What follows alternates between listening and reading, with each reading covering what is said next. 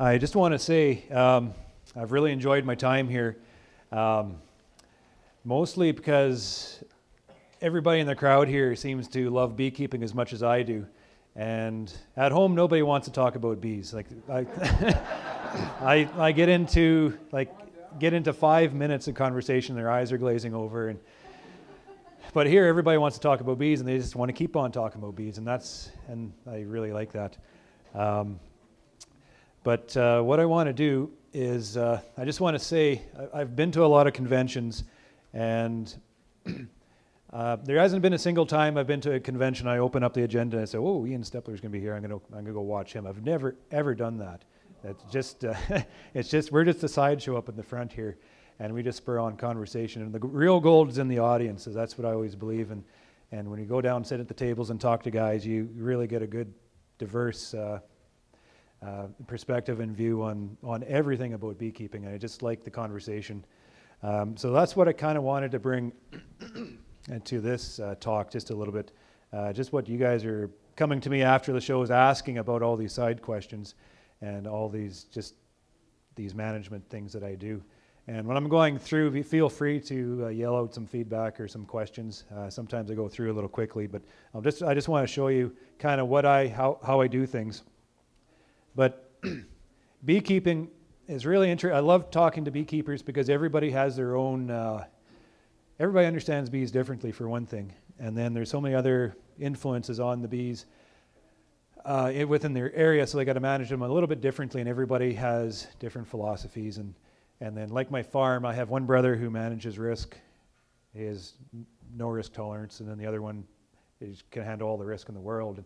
And I'm the president of a farm trying to balance that. It's impossible, but it's the same thing when we're managing bees. If we had all the money in the world, then we would all have the fancy extractor and this fancy boom arm, and we'd have all brand new boxes and their bees, So money is a big consideration when we look at how we set up our beekeeping operation. And I just love talking to beekeepers and just seeing how they navigate their way through all these issues and how they set up their systems and their programs, because I'm all about setting up systems to manage workload and stuff. So money is a big factor here. So when I talk to beekeepers, it's usually, you can always tell talking to a beekeeper on how much they hate something by how much energy or time they put towards trying to avoid doing that thing. So for me, I hate lifting. My father has a very bad back. When he was 21, he slipped a disc, and he's always had a bad back. So his focus in life has always been trying to do things less physical. He's been forced to. He doesn't want to see us injuring ourselves. So he's always said, if you're going to get into this business, Ian, he said, if you're going to get into the business, let's invest in it now when you're young, and let's not wait until after you bugger your back up before we buy this lifting arm. So I invest into lifting capacity, extraction capacity, because like I was talking yesterday, our honey flows are so short, and the canola whips us for granulation, so we have to get our work done. So I make sure we can get our honey extracted, and wintering can be a bitch in our area. And just I'll show you how I winter inside a little bit, just to help control my environment and my conditions, just to help get the bees through a little bit easier. So lifting honey, it's the curse. You lift a box of honey. This year we're lifting honey off our hives, and they're stacked like this, some of those hives, and they're 80 pounds, 80-pound boxes. And you can buy a skid steer and you can palletize everything and manage your hive movement this way, but I do my thinking in the shower after work, after I'm tired. I stand in the shower, I'm standing in the hot water, I'm thinking, how in the heck am I going to solve this problem of lifting the boxes off the hive? I can't get a skid steer to do that. Like, what am I going to do? How am I going to solve this problem? Because my back is sore. We had a really heavy honey pull back 2009. So what I've done is I've adopted this easy loader. I bought this easy loader, and I've adopted the escape board trick. And this isn't anything new. Back home, there's quite a few of us that pull honey this way. So I've kind of gleaned wisdom off other beekeepers in the area, and I kind of tweaked it to my own operation. But so I use this easy loader, and I'm going to show you how the escape board works, and I'm going to step you through the the honey pole. But this is the answer I found. This lifts all the boxes. I didn't lift a single box, this whole entire honey pole. I forget how many boxes we put through. It's 225,000 pounds of honey, and I didn't lift a single box. So it has saved me a lot. It comes from Australia. I'm not a spokesperson for these guys. This is just what I use. So it's an easy loader 300, lifts 300 kilograms, which is about 650 pounds. And the nice thing about it is when I have kids coming to want to help me work on the farm, I have all types. I have the big ox, which is beekeeper's best friend, and then I have the smaller kids that want the job, can do the work just as effectively, just not physically as capable. So this machine helps with that. So I can hire anybody that comes onto the farm and has a bit of work ethic. So, you know, these guys, this is my work ethic. Yeah, so these guys are a bunch of clowns sometimes, but we keep their yards fresh.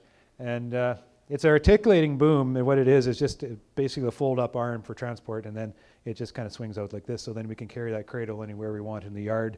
And yeah, so it is very easy to maneuver. I just love this machine. Self-leveling, I'm in the hills. A lot of my yards are in the hills, so the truck sometimes is on an angle like this. So then you press a button and it levels out the arm. It's really convenient. Are those your kids? These are my workers, yeah. Yeah, they are kids from school. So what it has an attachment on the cradle. The cradle is a radio controlled. It's got a little toggle switch on it, and there's no wires to it's electric over hydraulic. It's a very basic design, and it's got a radio control on the cradle. So if you want up, you go this way. You want down, you go that way. And these two arms click into it on the side, and there's little flaps. It's mechanically, when you click into the box, it clicks down, and when you lift up, then it clicks into the handheld box. So we don't have to modify the boxes at all because it clicks into the box itself. So what we do when we're pulling honey, so what we're doing here is we need to get the bees out of the box, right? Because we don't want to bring bees back to the honey house. And we want to do this in a way that we don't have to break apart every box, because I want to be able to use this machine to lift all the boxes and then bring them all back bee free. So without having to handle every box at a time, we use this arm, we lift off this box, the stack of boxes. They're 80 pounds each. So there's quite a few, like there's 240 pounds of honey weight in here. Lift it up off the hive. These are full of bees yet. This guy comes here. We have a truckload of empty boxes. He slips 2 empty boxes on top of the brood nest there. There's a queen excluder there, right? So these are empties now, and we put the bee escape on top. Right. Empties, no frames. When I say empties, I mean empties with comb that have no honey in it. So it's empty boxes with comb. So we call them empties. Yeah. Yes, we run 9 frames, and then we space them very crudely just with our fingers. We spend a little bit of time on that, but not too much. We're trying to get through 250 boxes or hives in a day. So the guys put it down and they just use your fingers. And if it looks symmetrical by the eye when you put the box down, usually we shake it like that, and that kind of lines everything up, and it's nice and quick, and we just kind of fuss a little bit if we have to. So we put these bee escapes down, and then we put the supers back on top. Okay, and what we're doing is in a beehive, the bees are naturally moving if you understand how bees work in a beehive, they're always going up and they're always going down. They're making a continuous loop, and whether or not they're coming down to touch their queen or why they're going down, I'm not sure. But they're going around like this. And what I'm doing with this bee escape is when they go down, they can go down freely, but they can't get back up through the cones. For some reason, they can't navigate through the cones. So what I'm doing is all these bees, as they naturally go down, they can't get back up. They don't know different. These are empties now. They just keep on working. Meanwhile, all these boxes are being emptied from bees. So very effectively, in about 3 days, when we run into weather constraints, we'll push it. We'll go about 2 days. There'll be a few bees in there. But 3 days pretty much get all the bees out of those boxes.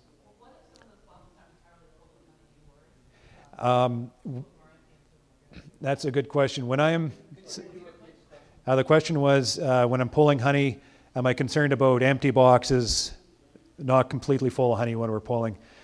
And when I'm setting up my honey yard to extract, like I sit and I point at the calendar and say, we're going to start on this day. I set my apiary up that next week to have enough space in that hive to satisfy what the bees need within a certain time. So I'm trying to use my boxes the most efficiently as I can. So I'm not going to waste 2 boxes in a hive that's not going to fill 2 boxes. So I try to predict what's going to happen, and I put my boxes on at that time. And if they don't happen to use it, it just mixes into the bunch, right? So what we do, we pay no attention. Once we start, we are so focused on just trying to get through all these hives before the flow is over, to turn those boxes over, because what we're trying to do is when those bees fill those boxes up, and when you put empty boxes back down there, they fill them up almost instantly. So you can almost, like, it's magic to your eyes. So if you can hit that flow, you hit your timing properly, you strip the boxes, you put them on, they fill them right back up again, and you just hope that flow continues right on to the end of that second. So then you get an excellent honey harvest. If your timing's off a little bit, then you're pulling in more empty boxes. But we try not to bring empty boxes in if we can, and if there's a little bit unripe honey there's always really cured honey underneath, and it all mixes together. So the bees, when they'll go through, this is Murray Lewis from Austin, Manitoba. He's my box builder. I get these boxes from him, and they're just fantastic woodenware. And he's one of the guys that got me onto this escape project. But so he makes these escapes for me. They're called conical, and he's got a nifty little cone that he owns the injection mold, and he makes these cones. But the bees come down, they hit the screen, and they almost instantly go down into this groove here. And then when they hit this groove, they don't climb back up. They kind of go in circles until they hit these holes. And they just, like, single filing through all these little escape cones. And they can't get back up. The reason why I use screens is because in our area it gets kind of cold later in the season, and I like that heat from the hive going up, trying to keep the honey warm up top so we don't get as bad a granulation later in the season. If we do have some September pulls when we have late canola, that's when we have granulation issues. So I try to keep the heat flow going up. That's why I have this screen. I know a lot of guys that have this as solid board. So this screen is just my preference. But he made up 2 designs. He figured this is a better way, putting it this way. I found it made absolutely no difference. But that holds the bees down. That's my daughter. She has a cell phone now, and we make her pay for her monthly bill. And so she was late on 1 month, so I said, well, you could work for me for 2 days and pay it off, and here she is. So she's out. I'm pulling honey here. These boxes are empties. Okay, and it's just happened to be raining today, but these are empties. No bees in these boxes, full of honey, and I'm taken with the cradle and I'm putting them onto my truck.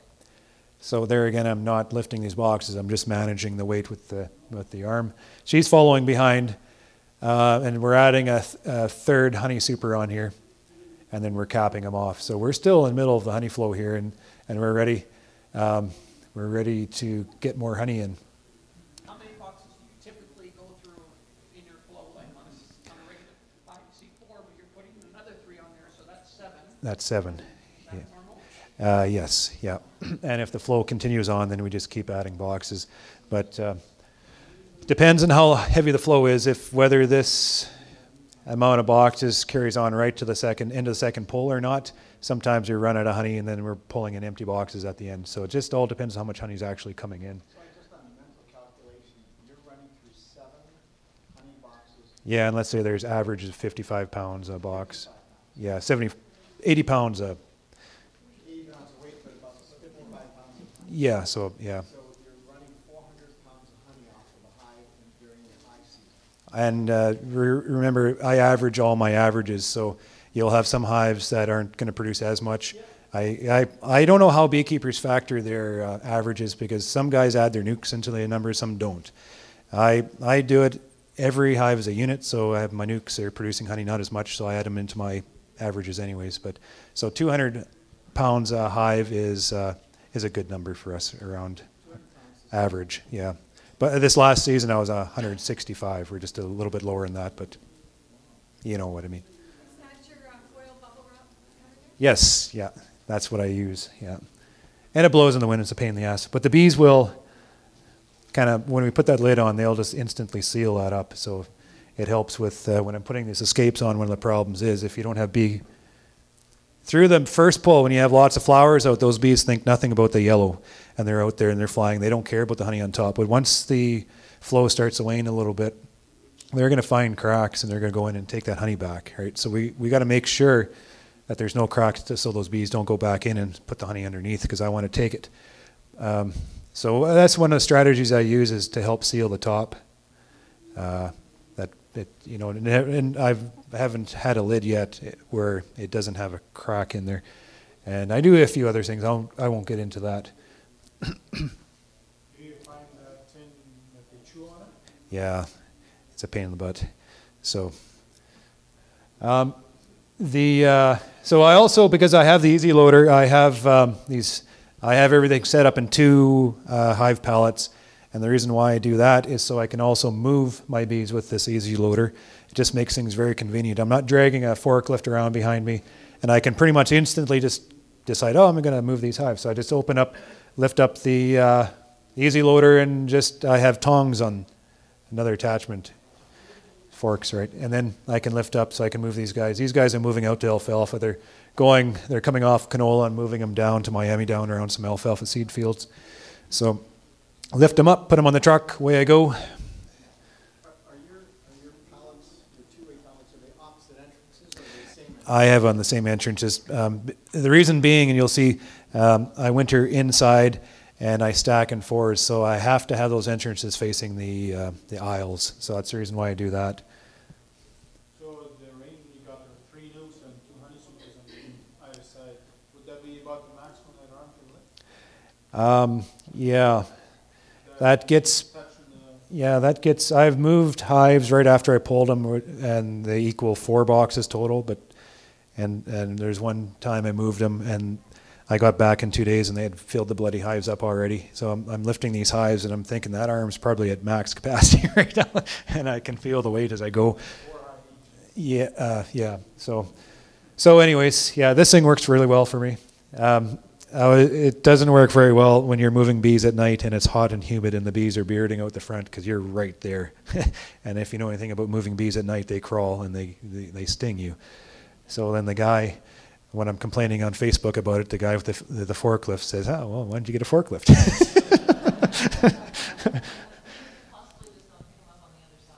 I could do that, but I like to, that would make more sense. but also when you're doing it, there's always a little bit of, you know how bees crawl at night. You can't get away from them. Yeah. So here we've had the bees inside my winter shed. This was 2 years ago. End of February, we had this warm spell come through, and it was getting up, it was like 5 or 6 days of plus 15, and I couldn't hold the bees in the shed anymore. It's too early to put them out. I knew it was too early, but the warm weather is coming. I had to put them out because they might as well have been flying outside than inside my shed. So I put them out, and they enjoyed the 15-degree weather for a week, and then cold weather set back in. So, you know, there's plus and minuses of everything that we do and how we manage. If I were just managing my bees outside, it wouldn't have mattered, because then they would have been in wraps already. I manage my bees inside, so nothing's wrapped up, and they're totally exposed to the cold. So the cold came back, and I'm looking at 3 weeks ahead of minus 20. So that's not going to do the bees any good. So Carrie and I got busy. We like to work. She's here. She's sweeping the snow off. So the system has moved back in the cold weather. These hives have been moved out. They've enjoyed some flight. Now we're moving them back in. So move them out, move back in, you know. But I think by the end of it, there's guys that moved their hives out at that time who didn't have any refrigeration. But they left them out because they said, what the hell? And their hives started to dwindle on them, just because, well, there's a lot going on in a springtime colony. Once these hives want to start brood rearing, you leave them outside in the cold. So I put them back in, and they're able to at least stay away from that minus 20 weather. And I think that brood nest they initiated actually I think I did them some good. So I have everything on pallets, and that is very nice. I know beekeepers back home that still manage with trolleys, and I don't know how they do it, because this is so easy. You put bees on a pallet with those little U-clips or W-clips, and you don't have to strap your hives or anything, and you just put them down. You lift them with forklifts, and you move them around in trucks. So I have this forklift. As you can see, it's nice to have hives on pallets just for the very reason that the forklifts can lift these hives up. I stack them 6 high in the winter shed. We're just stacking bees. It's Sorry to diverge you here for a second, but just go back to that last slide if you wouldn't mind. Your hive configuration is side by side, two-way. That's right, yeah. On this pallet here, you've got 4. These are still, you haven't converted them back to, you haven't put them on the 4-ways. You've left them 2 to 2. Yeah, so there's a 2-way pallet here and a 2-way pallet there, just facing opposite directions. They're kind of balancing on. As 4-ways they handle a lot better than 2-ways. When you're stacking 2-ways up 6 high, if you stack them up as like guys who migrate with their bees, they would never use 2-way pallets just because it'd be so teetery on these semis, right? So 4-ways would be a lot better. I considered maybe attaching the 2-ways together to make more stability, but I haul 10 miles each direction, and I bring them in on a cement pad and a forklift, so I find no trouble with that. Yeah, your max weight is, I know a guy who does lift 4-way pallets, and he's got this great big cradle thing that lifts a pallet up with this thing, but he needs 2 guys to push this thing around. There's a lot of weight, you got to consider. So I'm very happy. Yeah, and it's a lot better than single pallets too, because some guys will move their hives on single pallets, but then with this you're cutting your work by 2. Yeah, you're going 2 at a time instead of 1 at a time. You know what I mean? So that's what I do. Yeah, I do my nukes too on little pallets like this. Just, I have it, so I got it set up, and I made little pallets like that, and so I just go to town with them. And then I tried to do as little lifting as I possibly can. So when I'm in my yards, like right here, we're slashing down this yard. I don't know who was in the other lecture listening to me, but I just showed them making up nukes here when we're just slashing down a yard. So we set out all these empty boxes, like these empty nuke boxes, and we just simply fill them up, and when they're full, we just use the arm and put them on the truck. So it just saves a lot of back work. And the same as talking yesterday about my splits. I do the same with my splits. I just strip the boxes off here, so the only time I'm lifting these boxes is from here to there. And then every other time that those hives are moved is with that arm. So it just saves a whole lot of work. So I can't say enough about this arm. I know beekeepers who adopted this practice from the old style beekeeping, love it. And then I know another guy that has bought it and tried adopting my style honey pole, and he went back to the old style because it wasn't quite quick enough for him. He's actually, I know 2 guys that way, because he figured, why don't you just hire another 2 or 3 guys and just use fume boards, is quicker. And he's right.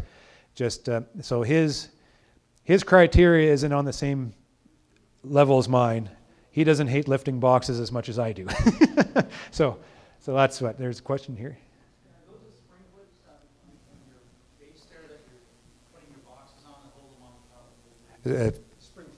Spring. Oh, yeah, these are, I get my local metal shop to make these galvanized steel U-clips, I call them, and you just slip I used to strap my boxes down to the pallet, and that's unnecessary work. So I adopted this from other beekeepers, and they just make these little U-clips, and then these hives fit down into them, and the clips hold the boxes together, so in a sense holds himself onto the pallet by friction, right? And I've never had except a rotten box, but I've never had hives slip off because of that. The big downfall about them is the bloody ants will get into this, or carpenter ants, and get in between and they think that's a pretty good home for them.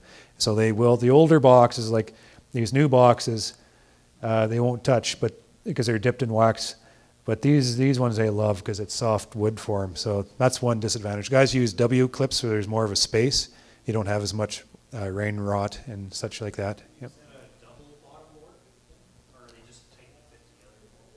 So like the configuration here, that's one piece of wood right across. It's exactly the same way as the migratory beekeepers use as 4-way pallets, except I chopped mine in half. Yeah. So it's very, this is the way that you palletize your bees, because there's 2x4s and 3/4 inch plywood, and I dip mine in wax, and it's very good for forklift work. Yeah. Ian, all of your photos, your yards look very calm. Yes. Yeah. So are you taking these photos or? So it looks like the bees are just like very chill no matter what you're doing. Yeah, that's all I know, actually. But I will tell you, there's beekeepers that love to take pictures and love to work without gloves. I always wear gloves because I hate getting stung. And I always wear a face veil. I wear a jacket, but Normally when you see people dressed the way your crews are dressed, you see bees everywhere in this line. And it yeah. doesn't seem to be. Yeah, I don't know mean bees really, but you run into mean hives every once in a while. But it's no fun being around an angry hive. Yeah, we work all conditions. Like we're working every day with these bees. So you have the sunny weather beekeeper, and then you have the work all the time beekeeper. So we're going out like that picture with my daughter there. It's drizzly, rainy, and we're still pulling honey. The bees weren't so cordial at that time. They're a little more, you know how bees get. Yeah. So we suit up. I always wear gloves. I always say a baseball player wears a baseball mitt, and a cow farmer wears mitts, and a beekeeper wears bee gloves. So that's just what I do. Anyways, so the other focus on my farm is extraction capacity, and it's taken a long time to get to this point. I've been through a lot of equipment. I started from the bottom and I worked my way up to it, and it's very expensive. And you just got to be able to justify your costs, right? It's a number game. So I've settled into a 60 frame Cowan extractor. I bought this back in 2005, I think it was, brand new. My old extractor, I was getting up over 500 or 600, 700 hives, and my old extractor just wasn't keeping up to I wasn't getting the honey extracted quick enough. It was granulating on me, and I wasn't getting my boxes back out quick enough to be able to get them to fill it up again. So the farm, that time we weren't a company at that time, but we made a decision to invest into extraction capacity. So this machine will put about 275 boxes through in a day, like a 7-hour work day. 3 to 4 man crew. I like to keep my honey house well manned.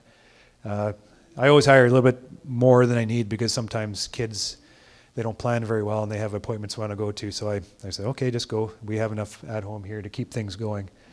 And this last year we're doing 22 barrels, 18 to 22 barrels a day. So that's pretty much what my capacity is here. And in the honey house too, I'm also running like all the honey boxes are on pallets, and then we bring them in on the forklift, and we have this nifty little pneumatic arm thing comes and lifts these boxes. So they lift them off the pallet onto here because you're lifting 75 or 80 pound boxes all day. It gets tired. So we use this and put it onto the conveyor here. The guys scrape the tops and goes over to my uncapper.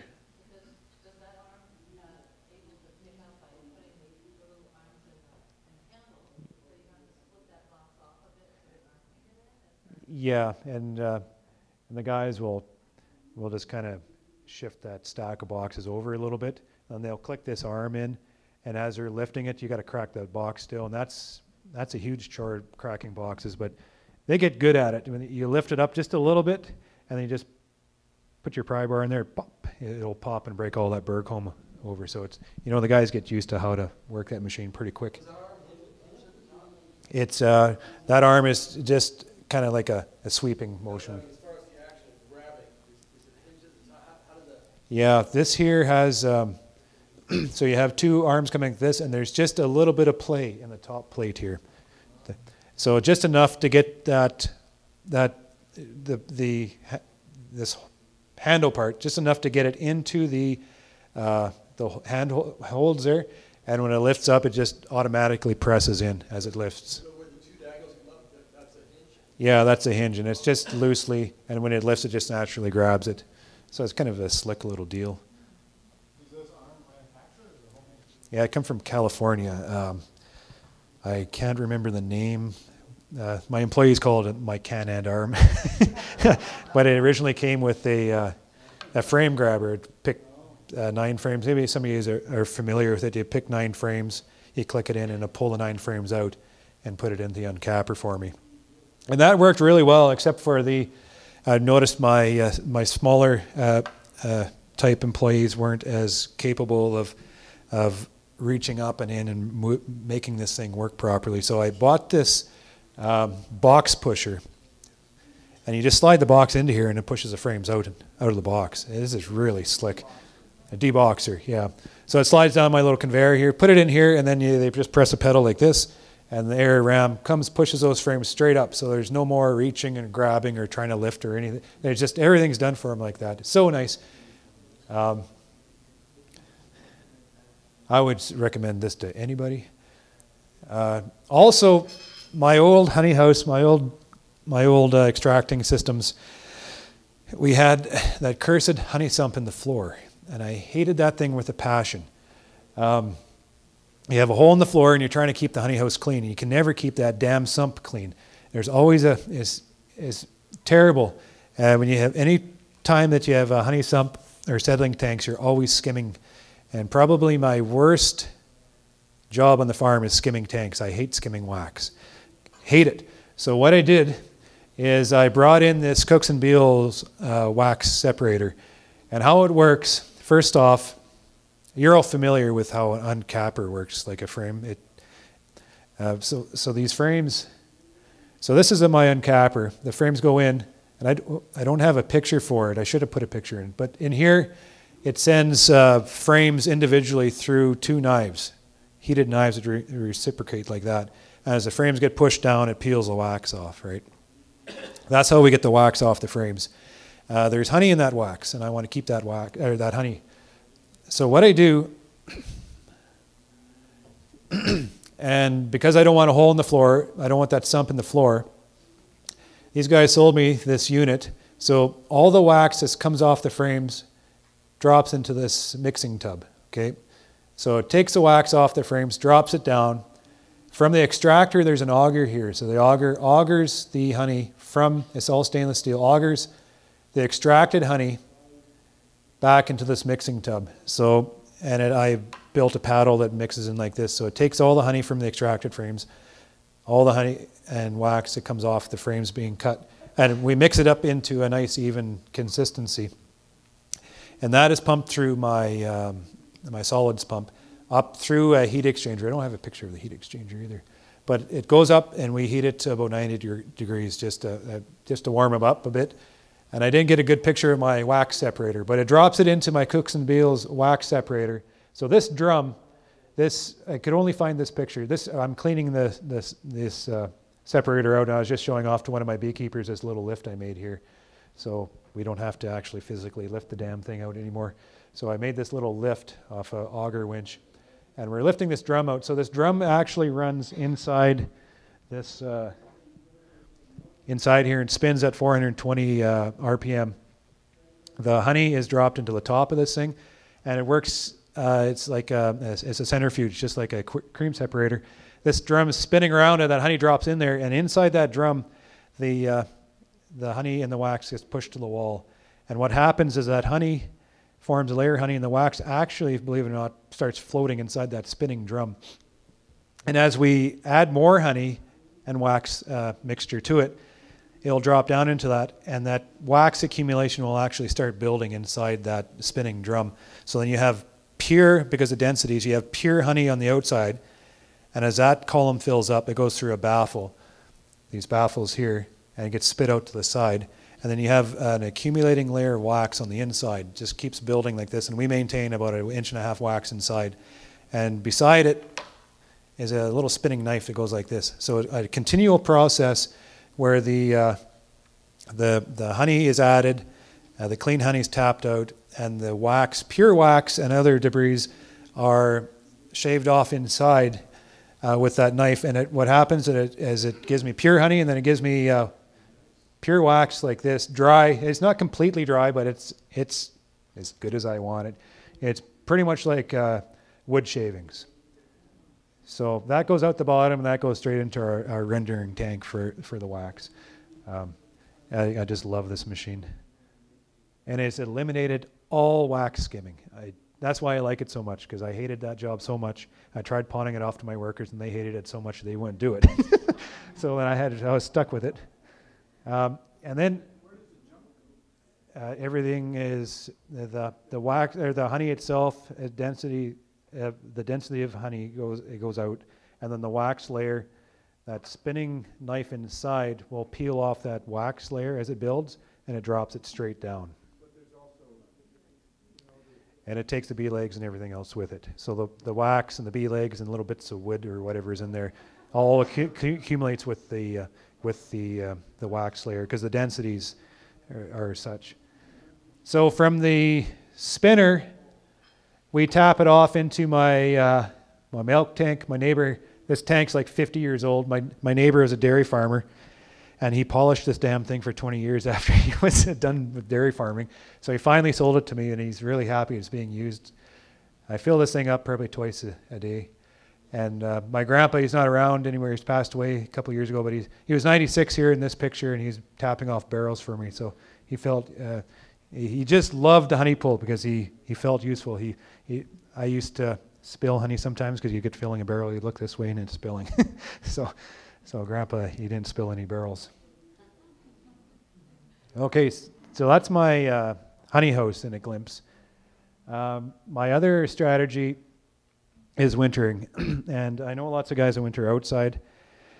I winter outside in singles and doubles and all that. I hated it. I hated wrapping up hives this time of year and unwrapping hives because all the mouse piss, and every once in a while you open up a hive pack and there's a skunk looking at you. So, the rodents I couldn't keep out. I've tried poisoning them, so I said, heck with this, and I'm kind of guy that likes to control my environment. So this isn't new. This has been in our area for quite a long time. I've just adopted this practice, and it's pretty basic. I'm going to walk you through it. But I bring my hives inside, and I keep them out of that minus 30 windshield weather. Lots of snow and cold in our area. And one thing about us and why this suits Manitoba so well is because when winter sets, and it sounds like winter's going to hit us and when I get back on Wednesday. But as soon as it sets down, it doesn't leave us until March. So once we get cold, we stay cold through the whole winter, it seems. I keep it at 4 degrees Celsius, and that seems to be a magic number. Some guys, I know guys that they're talking 8, but I think that's too warm. They figure about 4 degrees it's most efficient for food consumption. Do you have refrigeration in that? Or A lot of guys, I just use airflow. Refrigeration, I get quoted like over $50,000 to put a refrigeration unit into it, which would buy me a little bit of, I wouldn't have as sleepless nights sometimes in the spring when it gets warm and I can't move them out. So there's guys adopting that practice back home. Yeah, well, you need a refrigeration unit. Like they talk for every 140 hives, they talk a ton. So if you're talking 1,500 hives, and then you got to stage it. You got your initial stage, and you got to get your secondary stage so it cycles properly, so you don't get freezing up and all that kind of stuff. I considered that, but it can't keep up. Yeah. But anyways, that's what makes this business so interesting, because there is ideas like that, and these guys are adopting these practices and they're tweaking out all the bugs, and then by the time they get it figured out, maybe I'll adopt that practice too. Yeah, and that's just it. And if we had all the money in the world, then I would have already had one. So anyways, so this time of year, when I get back from here on not Monday but Tuesday, we get back and I'm going to start picking my hives up like this from my bee yards. And I'm going to stack them on my truck, bring them in, and I'm going to stack them up in rows. Like this, I stack mine 6 high. And when I fill the shed up, I turn the lights off. And there was a question yesterday, do I screen my entrances on my beehives? And I don't. And the reason why I don't have to, well, first off, if you're moving bees, you shouldn't be screening your beehive entrances. You'll notice as soon as you screen off your entrance, those bees get really agitated and they want out. But if you just leave it open, they go back in their hives. It's not much easier to move your bees when they're inside their hives. And they'll be inside their hives in the evening, so you'll catch most of them anyways, right? So don't screen your entrances, because if they get really hot, they got to get outside. And if you don't allow them to vacate their hive, if their hive's overheating inside, everything's going to die. So you got to make sure you watch what you do. So I keep my entrances open. And I turn the lights off. It's pitch black. If I have a little, I go through my shed on Monday, I'm going to get it all set up. I'm going to block out the windows. I'm going to turn the lights off. I'm going to stand there for 15 minutes. I'm going to look for any rays. My guys run into with the forklift, they run into my overhead door. So I have to fix that. So I got to fix the weather stripping on the outsides. And any ray of light, it seems, it comes February, they see that ray of light and that's where they're going. They're flying towards that ray of light. So it's got to be pitch black. They don't see red light as well, so I'll have red lights in there to do my work. If I have a little lamp on my head, white light, and I'm doing my sweeping, they'll come right at my face. But if I have a little red light on top, they don't seem to see that as well. So just the spectrum of light, I guess. So this is my old forklift. But I'm moving these guys in. I'm showing this picture because I'm showing my ventilation fans. I have one fan. I might be a little under capacity on my fan, but I have one. This one is a smaller, and it's a 12-inch fan. It's set an idle on a like a controller, temperature controller. So when the temperature goes up, it ramps the fan speed up. In the dead of winter, when my temperature is static, it slows right down to an idle speed, and I'm always exchanging air, trying to get the moisture and the carbon dioxide out of the building.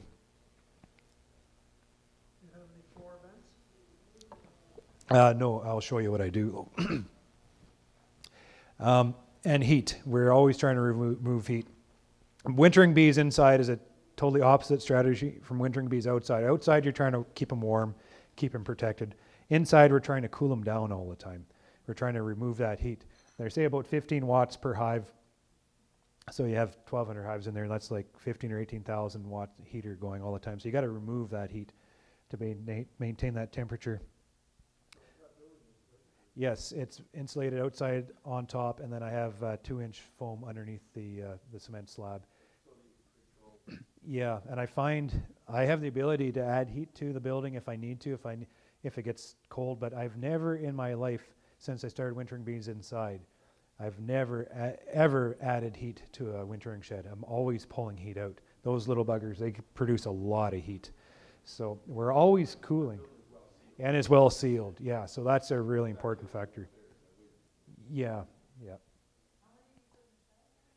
So my shed capacity is like 1,200 or 1,500 hives can fit into this. And I'm pushing my square cubic footage is 15 to 20 cubic feet per hive is what you want. So I'm getting pretty tight to capacity. If I'm going to winter any more bees, I'm going to have to consider another wintering shed.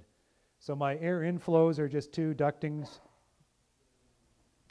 Light traps are important. I have this exactly on the other side, so the light has to make, so there's like 2 turns, 1 turn, 2 turns. So that doesn't let any light in, and non-restrictive ventilation shaft. So this is a 2 foot by 2 foot and 2 foot by 2 foot there. So that just lets as much air as those fans are pulling out.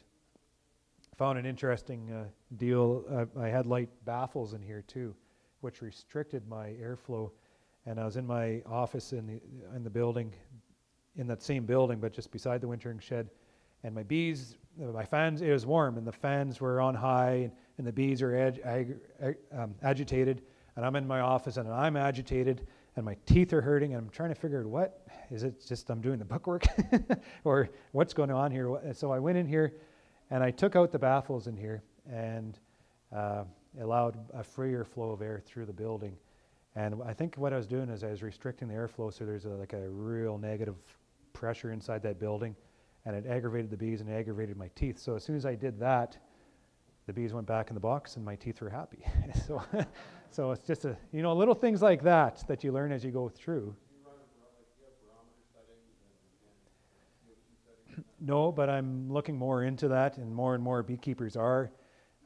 Nobody really knows what that magic number is, so we're all going on whatever the level of CO2 is in a typical building. I think bees can tolerate a little more CO2. I think they're more comfortable in a higher carbon dioxide environment. No, I don't. But that's the next step. There's guys all over the place trying to, with all the technology we're getting, especially with these smartphones, we can get these apps and these little sensors, and it's becoming more affordable now. So if my bees are inside, or if they're inside right now, and I know I'm here in Kelowna, and if I had those and I could just look up and see what's going on in that shed and not have to worry about them, right? And if something was going on, an alarm would ring. That's what I want to have happen. Yeah, because it's exactly, because when we have power outages or something like that, it's pretty critical. We keep that airflow going through. No, but we have it so we do have a farm generator on the farm, and we could, the electrician has allowed us to figure a way to backfeed it into the system if we had to. Yes. It's exactly the same deal. You got to make sure all those, if you're going to maintain conditions, you got to make sure they're maintained. Otherwise, you have trouble. Yeah. And I'm seeing some of these great big sheds down in the States, and it looks really neat. And these guys are putting a lot of attention into these buildings. They're putting tens of thousands of bees into some of these wintering buildings down in Idaho or somewhere. But and they have all the bells and whistles just to make sure, because if there's a failure and all of a sudden something goes wrong, they're going to lose that whole bloody shed of bees in there. So they got to make sure everything is, in line. So there's always risk to this kind of stuff when you're controlling conditions. And to your point, layering of air is really, it's terrible. So I spend a lot of attention towards making sure the air doesn't layer carbon monoxide, carbon dioxide, and such. So I have 10 ceiling fans in this building, and I don't allow the air to layer anywhere, any pockets anywhere in the shed. I don't get too elaborate. I just have on the ceiling there'd just be 10 fans all the way around. So then I have a candle and I walk around to every corner with these fans going, and you just see a little flicker. So that's what I use. Sensors would help me in that case too. Do you have it set on push and pull, so one side's pushing down, the other side's pulling up, so it's circulating? No, I just have them blasting down is what I do, yeah. And it's pushing down and pushing them up in front of them. Yeah, it must be circulating within that fan space on itself. But I'm not finding any layering or, I light a match and the smoke kind of disperses nicely up into the air. So I'm getting good mixing. Do you have them just in idle or like full throttle? There's guys from Quebec walk into the shed and they say, you got this place too windy. All you gotta do is just mix the air, make sure there's no layering. Because there's insulating air around a cluster, there's that air shield around. You don't want it. If you can manage without disturbing that air shield around that cluster, then the cluster is going to maintain their carbon dioxide and humidity and everything, all that good stuff within that cluster easier. So he said, you're blowing too much air, you're interfering with what the bees are trying to do, and he's right. But when the bees get really active in spring, they start bearding out because they're getting too warm and they want to fly. So I turn those fans on full just like it's windy. And with a little bit of windy helps disperse the heat, and it helps push the bees back into the hives. So it's very important. It's worked very well for me. I'm all about simplicity, and there's guys that have ducting and all this stuff, and that's great. But this works really well. So yeah, so these bees are stacked up 6 high. And when they're outside, the bees will die naturally, and they just fly away. So you never see them. But inside, they fly into the aisle, and they accumulate on the floor. All through the winter, you'll see this is natural. There's nothing unnatural about it. It's just the summer bees dying off. They can't make it through the winter, and they just and sick bees too. You'll find a hive that's sick with something, and you'll just see a big blast of bees on the floor because they're dying. So they typically leave the nest as they're dying off, which is their way, and so they land on the floor. And I sweep the floor once a month. Push broom. I have a mask on because it's very dusty in these sheds sometimes, and push the bees in the pile and take a little wheelbarrow, and I have my little red light so I can see what I'm doing, and I find these bees and put it in. And I hate sweeping up dead bees because those bees are now dead. They're not wintering anymore. These guys notice I'm here, and they're kind of coming out to see me and saying hi. And I'll do this. I'll try to do it once a month just to try to monitor my drop. I used to keep it on a spreadsheet and trying to figure out, oh, we have this much drop this month, and it had a bad drop in March, and correlate it to my conditions of the hives coming out, but none of it made any sense. It didn't mean my winter drop meant nothing to how my hives went out of winter. So I don't keep track of that anymore. Yes, I take them out to the field. It makes great fertilizer. Yeah. So yeah, we sweep them up. I have a mask on to make sure we don't get sick, because the old beekeepers would sweep without, before we had any sense in our head, we would sweep without masks on, and they actually found little bits of bee legs and wings in their lungs. So it's not good for them. It's like the old saying, farmer's lung. It's the same kind of principle. So I'm very careful that way. I like to sweep the sheds up just so we don't get a musty smell in the shed, just to kind of keep things fresh, because dead bees kind of get stale after a while. So I take them outside and I dump them into my tractor, and I take it out to the fields and dump it on the fields. And so we have barrelfuls. So I'll have like 10 barrels of bees at the end of the winter that we sweep out. It gets really dry in the Manitoba winter. It gets cold, and you're pulling cold, dry air into the building, and it's hot, or not hot, but it's warm and humid inside. And then you're expelling that, and you're just sucking all the moisture out of that shed. So I run into when it gets really cold for prolonged periods in winter, the relative humidity will be like 10%, 15% inside, and the bees handle it. Like I'm always looking at I'll go up to the top and I'll pop some lids and look at my little foam thing there, and I'll look to see if there's condensation on that little foam, just enough. If there's condensation on there, then they're good. Then they can access that water droplet and go down and dissolve some of the granulated canola honey if they have to. But if there's not, and if they're drying out, I'll walk through with my pressure washer and just lightly, is the key, lightly mist the aisles just to bring the humidity back up in that shed for a little while. And the fans aren't running very fast because it's cold, so I can kind of maintain a higher humidity level this way. So it's kind of a crude way of doing it, but that's what I do. We've got to be careful not over-drenching these hives, because it's a good way of transferring nosema as it drips down the hives. So we have to just lightly mist the hives just to bring the humidity up. So I'll do that through the middle of winter when I have nothing to do. And come spring, these bees, it's probably because they've been inside for such a long time. Since November, we take them out in March. So in March, I figured any idiot can winter inside up to February.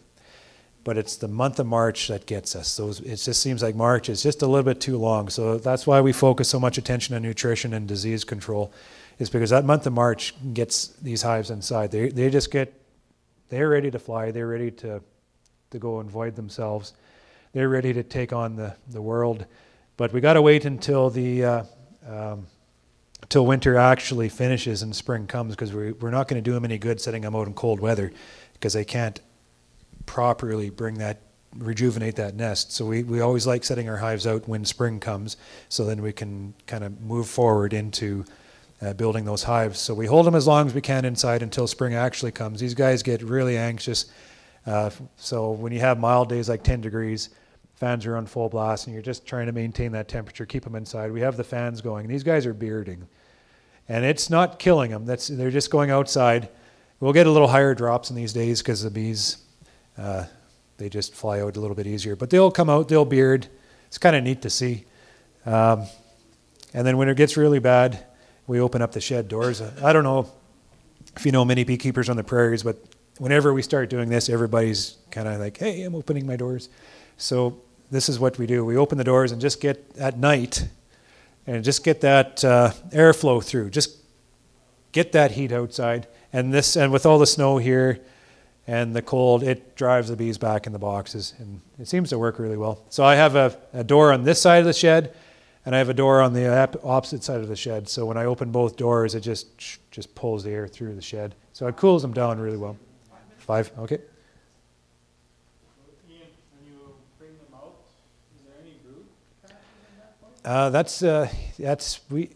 We always argue about that.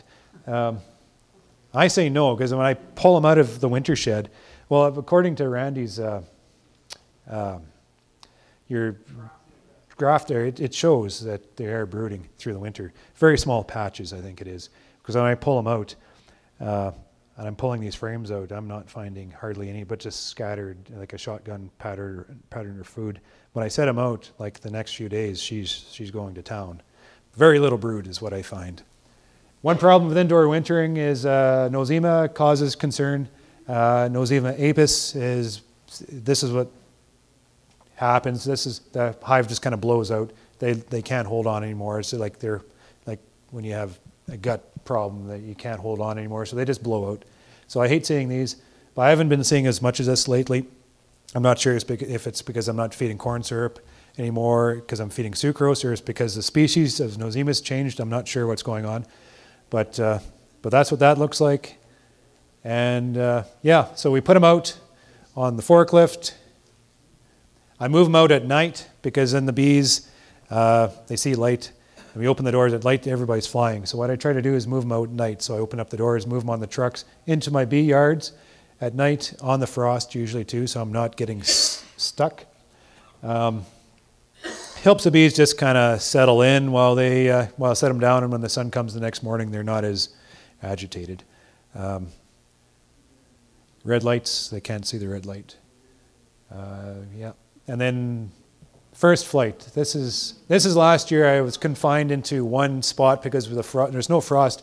I couldn't get into my other spring yard, so I found this gravel ridge, like this old gravel pit, and there's about 5 or 10 acres. I put all 1,500 hives down, and it wasn't probably the best thing, but it's what I had to do. So I had lines and lines of bees. So I'm walking through this yard, and it's just crazy amount of bees flying.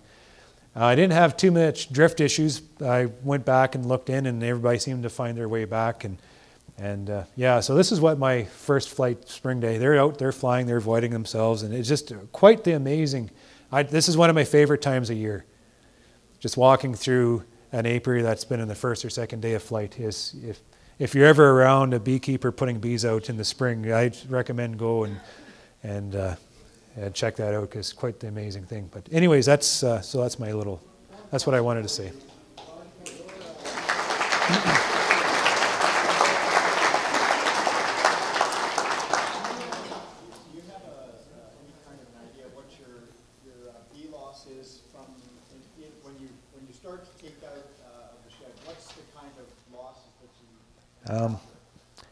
So you're probably wanting me to compare indoor and outdoor wintering? No, I'm just wondering, when you put 1,500 or 1,200 hives in there, what percentage do you expect are going to come out as dead outside? There's a lot of factors tied to that, and it's not, indoor wintering doesn't solve disease issues, and it doesn't solve malnutrition or poor queens or anything like that. But what indoor wintering does for me is it just helps me manage my conditions. I can put the hive in, and I know, I put them in, I kind of know what's going to go on through that winter. And Manitoba gets bloody cold and windy, and sometimes you get snow drifts and they're covering your bees, and some suffocate, and just a whole bunch of conditions we can't control. The hive does a very good job managing our weather, but this is predictable. This is, they go in, and I'm typically looking, you know, a few years ago, probably because of mite issues and virus, 30%, but for the last little while we've been around 10 or 15%, and that's what I expect. 5% is nice. Yeah. If you wintered outside, when do your queens start laying? Inside, apparently they don't lay very much. Not very much. But if you wintered outside, when do they start? January, February? The guys are telling me end of February they're usually starting. Yeah, they're getting a head start, and the guys are usually, when they get mild periods, they go and start putting protein on to their hives and just starting to boost them. And some of them are starting the treatment side early even. Depends how you, well, I don't know. Are they actually seeing any benefit or not? I'm not sure, because you start brooding a hive up into February, and our area gets really cold in March sometimes, so they have this little brood nest going, and all of a sudden it gets cold. Their tap on resources is extreme. So my philosophy is the only thing that I concern myself through winter is just getting him into spring. don't worry about trying to stimulate them in winter. Don't try just get them through winter, because what's going to make or break that colony is your queen quality usually, and the growth in May. Like, I'm seeing tremendous growth in May anyway, so why would we start in February? So that's just the way I see it anyways. Yeah. Do you see much difference between your success wintering